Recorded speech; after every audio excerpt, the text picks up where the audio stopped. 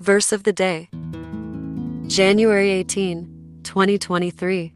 Therefore I say unto you, take no thought for your life, what ye shall eat, or what ye shall drink, nor yet for your body, what ye shall put on. Is not the life more than meat, and the body than raiment? Matthew chapter 6 verse 25. Inspiration. There is more to life than the food we eat, the money we make, and the clothes we wear. These are not things that should worry our minds. Set your mind to the things of God, which are always concerned about your growth as a Christian and making sure that the lost in the world are brought to the light. Let us pray.